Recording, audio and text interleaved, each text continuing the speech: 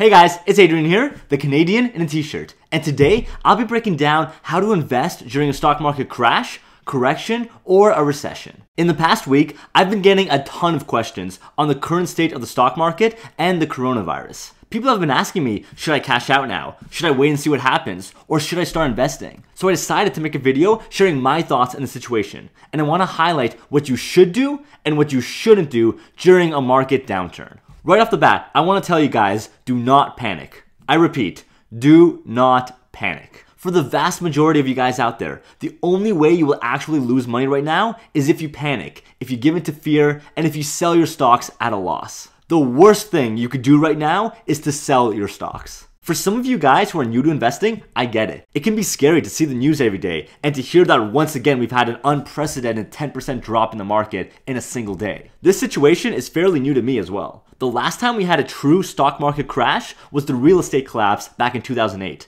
I was still in high school back then, so I didn't fully experience the fear and uncertainty of that crash, since as a 17-year-old kid, I didn't have any money to invest even if I wanted to. So now, this is the first stock market crash which is actually impacting my money. This is the first time in my life where I log into my Questrade account and I see red losses across the board. In fact, the first thing I see when I log in is the summary page. In big red letters, I see that I have lost $4,000 in just a few days. I get that the knee-jerk reaction is to panic, saying, what do you mean I lost $4,000? Or, I knew investing in the stock market was too risky and I should cash out now before I lose everything. But that's not what I'm doing. I'm not panicking at all. And that's because I know that I haven't actually lost any money. The markets are down and my stocks are worth 30% less than what they were just last week. And I don't care. I don't care about the current stock prices for two reasons. First, that $4,000 loss is not real. It's an imaginary number that doesn't become real unless I sell. If I don't sell my stocks,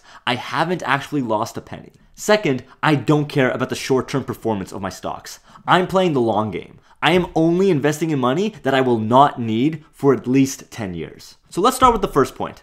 The worst thing you can do right now is to sell. If you sell right now, you will lose money. But if you hold onto your stocks, this stock market crash will not affect you. You will be absolutely fine. The price of a stock day to day does not matter. Remember, in my first investing video about the stock market, I said that there is no inherent monetary value of a stock. The price of a stock is only what someone else is willing to pay for it. If someone wants to pay $100 for a share, that stock is now worth $100. But if people are only willing to pay $50 for that same share, that stock is now only worth $50. That is what is happening right now. People are panicking, and so they want to get rid of their stocks and cash out as soon as possible. They don't care about the price anymore. They just want the safety and security of holding cash in their hands. And so they sell their stocks at lower and lower prices, desperate to sell it off. Before you know it, the value of the stock has dropped 10% in a single day. But nothing has actually changed with the company itself. It's still the same great company offering the same great product or service it was last week. It hasn't laid off workers, it's still earning money. Everything with the company itself is the same. It's just that now its stock price has plummeted. Some companies actually will have their profits affected by this crisis. For example, airline companies will have their earnings reduced with the recent travel bans, and energy companies will probably have their earnings affected because of the drop in oil prices. But these are still strong, secure companies, and they will recover. The only stocks that you should even consider selling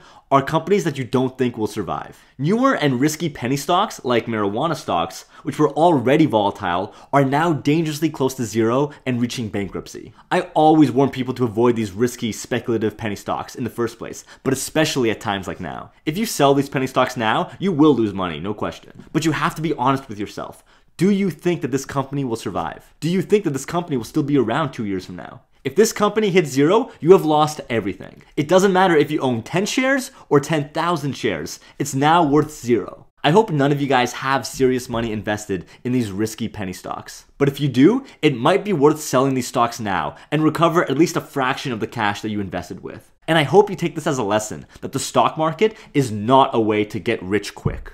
Again, this is the only situation where I would even consider to sell stocks right now. For everyone else, stay calm and keep holding. If you're invested in established and secure companies, companies that you know will be here 10, 20, 30 years from now, do not sell. Sure, the stock price might be down 30% of what it was just 2 weeks ago, but that does not matter. The only time it matters what your investment is worth is when you want to sell. What really matters is the number of shares you own in a company. and the number of shares has not changed. If I owned 100 shares of TD last week, I still own the same 100 shares of TD today, and I'm still receiving the same dividend from those 100 shares. I don't care about the price of each share as it goes up and down. It's the same principle as owning a house. If you own a house, you don't actually care about the value of the house day to day. You still own the same solid house. The only time you ever care about the value of the house is when you decide to sell it. Let's say in 2008, when the housing market collapsed, your house lost $200,000 worth of value. Did you care? Did that affect your house at all, or the quality of life at home? No. No one is forcing you to sell your house at a loss. No one reached into your bank account and stole $200,000 from you. You kept living in that same house year after year, and after a while, it recovered its value. The same thing happens with your stocks and ETFs. Until you actually sell those stocks,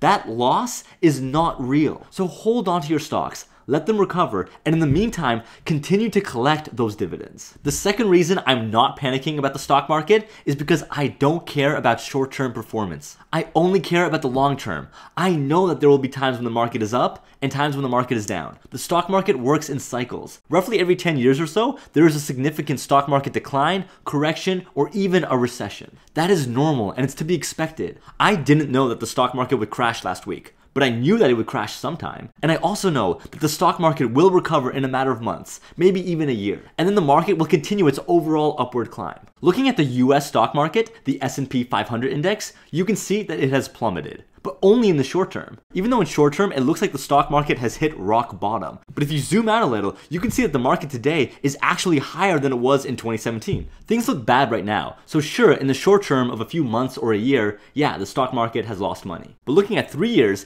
even though things look so bad right now, the stock market has still made money in these past 3 years. Looking out further, 10 years ago, the US market today is worth more than double what it was back in 2009. That's why do not invest in the short term, and don't stress out or worry about the short-term performance. We only care about the long-term growth over the course of 10, 20, 30 years. I've said it many times, the money you invest in the stock market should be money that you do not need and money that you will not touch for at least 10 years. If you're planning on making a down payment for a house in a few years, or if you're planning on paying your child's college tuition next year, do not invest this money in the stock market, since in the short term, you might make a profit, but you could also lose that money very quickly. But in the long term, over 20 years, you are historically guaranteed to make a profit. Okay, so I've talked about what you should not do during a stock market crash, but what should you do? Right now, most people should do two things: boost their emergency savings fund, and if you have cash, invest further in the stock market to buy those ETFs and stocks at a huge discount. First, let's talk about the emergency fund. Since day one, I have always stressed the importance of establishing an emergency fund. In fact, the very first investing video I ever made was the 4 steps to become wealthy. Step number 3 in that video was setting up an emergency fund. And only after you have that safety net set up should you even consider investing in the stock market. Your emergency fund should be a minimum of $3,000. And if you have a family or kids that depend on you, you should easily double that. This emergency fund should be able to sustain you for at least 3 months if you were to lose your job and thus lose your paycheck tomorrow. You should always have this emergency fund topped up so that if anything unexpected happens, say your car breaks down, you have to go to the vet, or you have to buy a new furnace, you always have this money available to pay for these emergencies. You do not want to be forced to sell your stocks out of desperation. If you need $2,000 today and you are forced to sell your stocks to get this money, almost all of your stocks are down right now. So if you sell, you will be losing money. This emergency fund acts as a buffer to shield your investments from ever being touched. And don't get greedy. I'm about to tell you that right now is one of the best opportunities in our lifetime to invest in the stock market. But do not burn through your emergency fund to invest in stocks right now. If anything, you should boost your emergency fund by around $1,000 or $2,000 as soon as you can. Especially if you are working in an industry which is directly affected by the COVID-19 virus. If you work in the tourism industry for a hotel, airline, or cruise ship,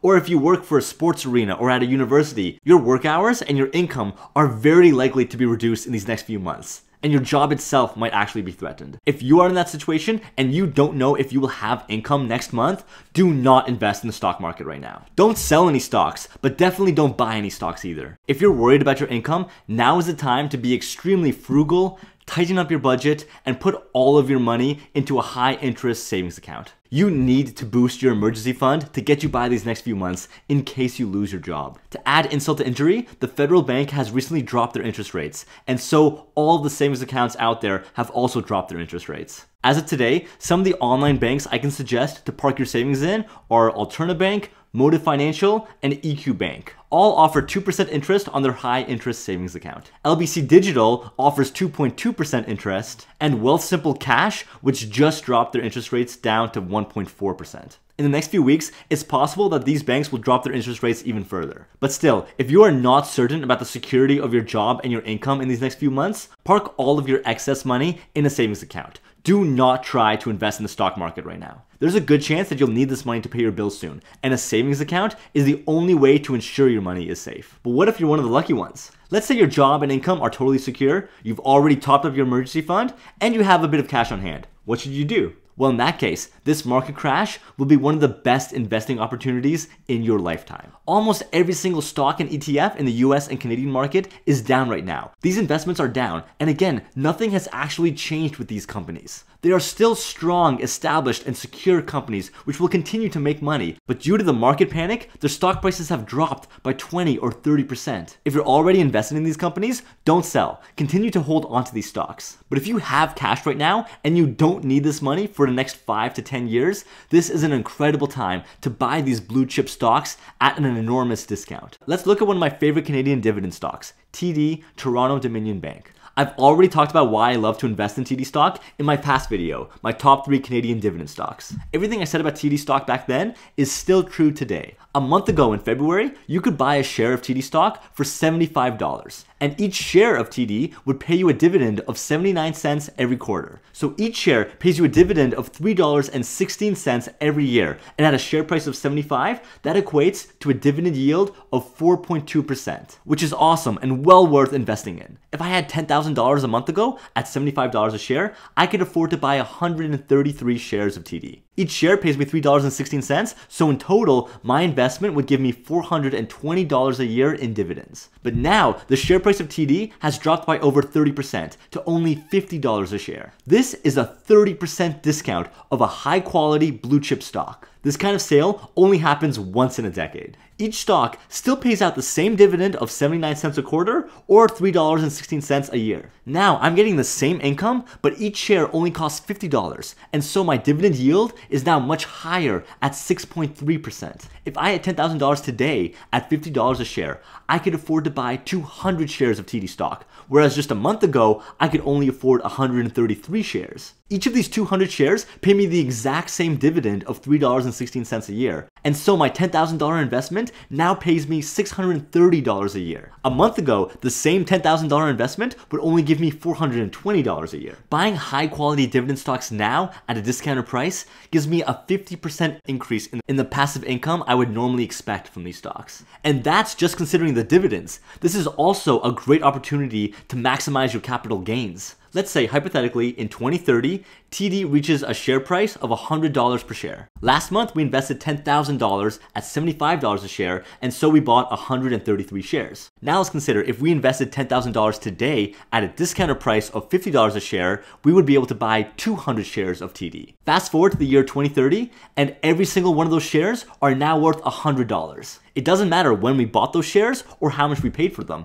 Every single share of TD is now worth $100. So if we invested last month, we have 133 shares for a combined value of $13,300. But if we invested today at a discount, we would have 200 shares for a total value of $20,000. Ignoring dividends, just looking at capital appreciation. If we bought those shares today at a discount and sold them 10 years later, we would have made an additional $6,700 in capital gains. Putting this boost in capital gains and dividends, you can see that investing in quality stocks now at a discounted price is a huge opportunity to build your long-term wealth. Of course, that doesn't mean you should invest in any cheap stock at a discount. Only invest in quality, secure companies that you know will be able to survive this market downturn. You might be thinking, yeah, that sounds like an ideal case, but what if dividends get cut? That's a valid concern. Some companies, even established ones, may reduce or cut their dividends if their revenue is affected. But let's look at TD. TD has never missed a dividend payment in 162 years, and they are not going to start now. Plus, TD has an extremely healthy dividend payout ratio of only 44%. That means that only 44% of TD's profits go out to investors as dividends, leaving the company with 56% of its net income to grow and protect itself. Even if TD does see reduced profits these next coming months, with such a low payout ratio, TD could see a huge drop in profits, and they would still be able to comfortably afford dividends, and maybe even increase their dividends to attract further investors. If you're looking for some solid dividend stocks and dividend ETFs to invest in, especially right now, click the pop-up at the top right to check out my stock pick recommendation videos. The last piece of advice I can tell you guys is that if you have a large pile of cash right now, don't spend it all at once. It's very true that almost every single stock and ETF is down right now. So investing today is almost guaranteed to be better than investing a month ago. But we don't know if we have reached the bottom yet. Next week, the markets might start to climb back up, but they can just as easily fall further down. I would never encourage anyone to try to time the market. It can't be done. Don't sit on the sidelines with a pile of cash waiting and waiting for the absolute bottom because you'll never be able to find it. By definition, you won't know if you are at the lowest point until things start climbing back up, and by then you've already missed it. My advice would be to spread out your available cash throughout the next several weeks. A lot of people have been asking me this question. If you have $10,000 in cash right now, my advice would be to invest $2,000 this week, invest another $2,000 next week, and another $2,000 the week after that. Invest this money over the course of the next 5 weeks. Next week, the prices might go up, but the week after, prices might plummet even further. No one knows when the bottom of the market will happen, so don't try to time it. Instead, spread out your investment over the course of the next few weeks, and you'll smoothen out the volatility of the market. You'll end up with a nice average value of the market, and this strategy is called dollar cost averaging. Some days, this average value will be better than the current market. Some days, it will be worse. But overall, it is a safer, less stressful, and more rational way to invest. If you're not sure how to actually buy stocks or ETFs, click the pop-up at the top right to check out my Questrade tutorials, where I give a step-by-step walkthrough of how to buy Canadian and US stocks using Questrade, my favorite online broker. And if you'd like to get started with Questrade, click my referral link in the box below, and you'll get $50 in commission-free trades when you sign up. That basically means your first 10 stock trades will be commission-free. That saves you $50, plus I'll get a small referral bonus as well. I apologize for the length of this video. I know I threw a lot of information at you. I've received countless questions from you guys, and I hope I was able to answer most of them. The take-home message is this: do not panic and do not sell your stocks right now. The only reason you should sell your stocks is if you think this company will not survive and if it won't be around 5 years from now. Everyone should take this time to boost their emergency savings fund, especially if you're worried about your job and future income. For everyone else, take advantage of this opportunity and buy quality stocks and ETFs at record level discounts. But don't spend all your money at once. Spread out your investment over the next several weeks. And of course, the most important thing is to be safe and keep yourself and your family healthy. Thanks for watching, guys. Be sure to like, comment, and subscribe if you found this video helpful. Every thumbs up and comment really does help me build this channel, and hit that bell icon to be notified of my new videos every week. And if you'd like to follow me on Instagram or Facebook at Canadian T-shirt, click my link in the box below or click the link on my homepage. Be sure to tune into my next video where I'll be breaking down what is an RRSP and how to use an RRSP to minimize your tax bill and maximize your long-term growth. Thanks everyone, and I'll see you guys on the next episode of the Canadian in a T-shirt. Bye guys.